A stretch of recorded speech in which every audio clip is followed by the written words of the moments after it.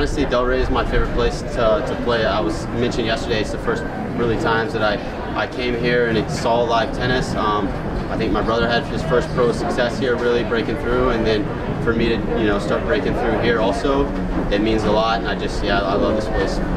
Cristian, tell me about your adjustments. Yeah. You had a couple double faults first set.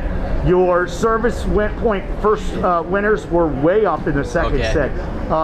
Any adjustments? You played great tennis. The toss because it's just windy at first. The wind was blowing the toss everywhere, but I just knew that a lot of other players were struggling with it because I played, that was my 4th match, and I just knew that I was going to make some mistakes, and then you just have to keep making adjustments in this wind. So.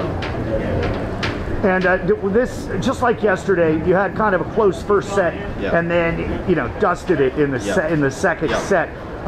Just tell me about your confidence when you win the first. It was just the fact that I had a lead and then I lost it, but I still won the set, and I knew that I didn't put pressure on myself just to win like all my opportunities. So then I just relaxed in the second set on one of those opportunities, and then I just kept trying to just play each point like I was just on focus on little simple cues that I feel like helped me hit the ball well.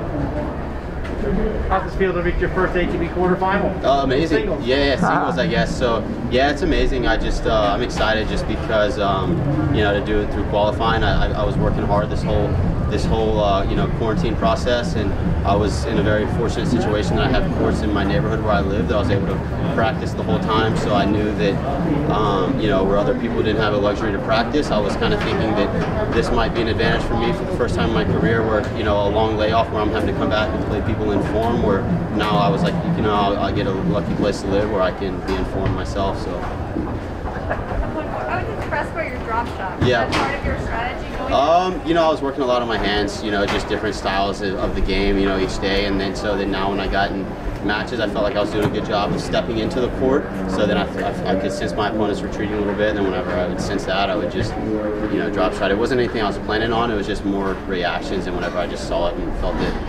And how does it feel to be clicking on all cylinders right at the beginning of the season? Amazing, yeah. I'm excited. So I'm really not sure where I'm going to go from here, just because this is one of my first couple tournaments back. So I would have to, win a couple more matches to make sure I start getting into the rest of the tournaments these next couple of months until hopefully things calm down. But so we'll see. I definitely will have a lot of momentum wherever I play next, though. Thank you.